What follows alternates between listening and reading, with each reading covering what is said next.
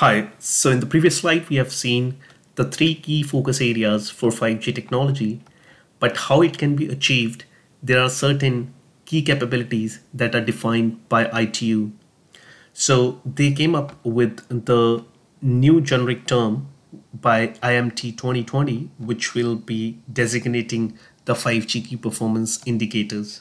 Before that, there was IMT Advanced, which was primarily used for the 4G technology.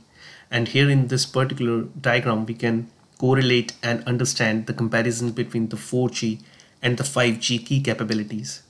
So until unless these different capabilities which are defined by ITU are not achieved, it will not be considered as a true 5G network.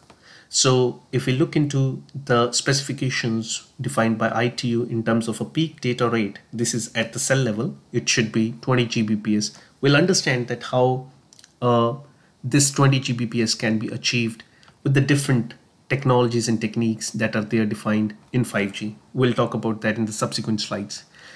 But this is the cell level throughput which has to be achieved in downlink. But what about the user level throughput, that is 100 Mbps in downlink, that is defined by ITU. In terms of spectrum efficiency, how many number of bits per second per hertz are being transmitted, that defines the spectrum efficiency.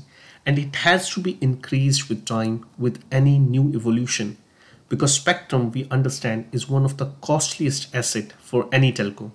So here we can see the target is to get 3 times more efficiency in spectrum in 5G as compared to that in 4G.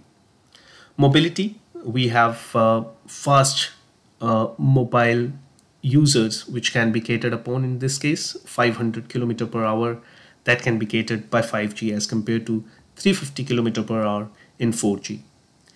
The latency in 5G is being targeted as a 1 millisecond. And here in this case, this is quite a stringent requirement defined as compared to 10 millisecond in LTE or 4G.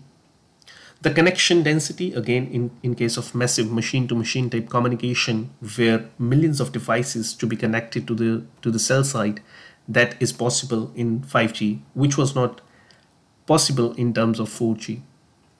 Then in terms of network energy efficiency, because now the more focus is to utilizing the resources efficiently, and we understand the most of the OPEX part comes from the energy itself.